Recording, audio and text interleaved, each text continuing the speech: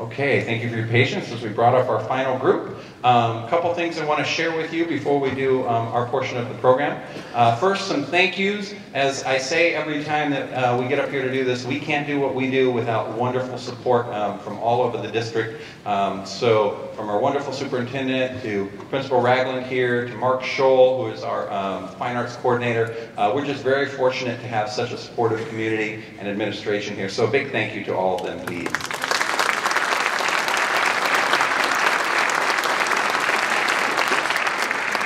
And of course, literally none of us would actually be here if it weren't for our wonderful parents. And sometimes, kids, I know as a parent myself, sometimes our children forget to thank us for all the wonderful things we do.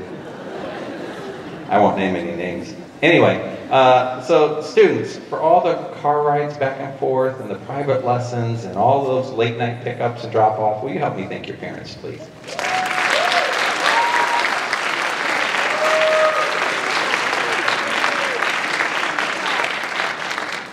All right, we had kind of a fun week here in preparation for this concert as well as for large group. We brought in a guest, which was really wonderful, someone I've wanted the opportunity to work with for quite a while. Dr. Russ Mickelson, who is Director of Bands at Ohio State, came and spent all day Tuesday with us, worked with all 4 of the groups, gave us some really great feedback, and it was just a wonderful day. I know it was fun for Mr. Schultz because he was his director at Ohio State, and I'd not got to work with him before, and so it was a great experience for me, and I know for the students as well. So he gave us some great stuff to kind of chew on and think about as we're preparing for the concert, and for the last 2 groups as we're preparing for contests. So with that, we've kind of been applying some of those things over the last couple days, and it's really made a big difference. So we're going to finish out the program tonight with the Wind Symphony. They'll be heading to Thomas Worthington on Saturday the 16th, and they perform at 2:35. So again, mark your calendar. We hope that you will come out and support them.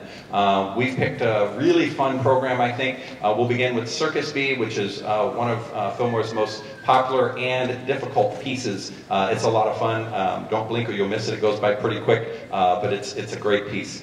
Second, we're going to do a really cool piece called Arabesque. As the name suggests, it's written to, it actually is to kind of an homage to the heritage of the composer, Sam Hazo. Had both his parents were from that side of the world, and his mother said, "Are you going to ever write a piece which enhances your Arab heritage?" And he said, "Okay, Mom," because we all know we do what our mother says. So he wrote this piece kind of for her as a way to kind of honor that heritage, that part of his life.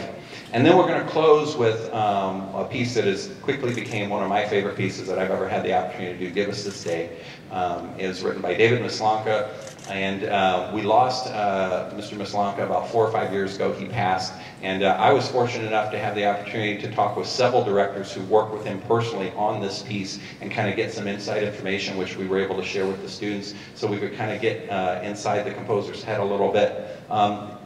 He, as he talks about in his program notes, he's not a Buddhist, but this piece was kind of a combination of many different religions. Buddhist was part of it, Give Us This Day, obviously, from the Lord's Prayer. And he kind of took all those things, and the idea of this piece is, what would things be like if we were so sure of ourselves, so confident in who we are as human beings? And his feeling was, if we could all find that inner peace that's inside us, that we would be able to find world peace. And that's kind of the heart of this. You're going to hear some tension, you're going to hear some angst at times, and then you're going to hear just some beautiful moments when hopefully we all feel that peace that just kind of settles in. So I think it's a wonderful way to end the program. So thank you so much for coming this evening. Again, we hope that we will see you out at Thomas Worthington in about 2 weeks for the last 2 groups as they perform at OMEA Large Group. Thank you.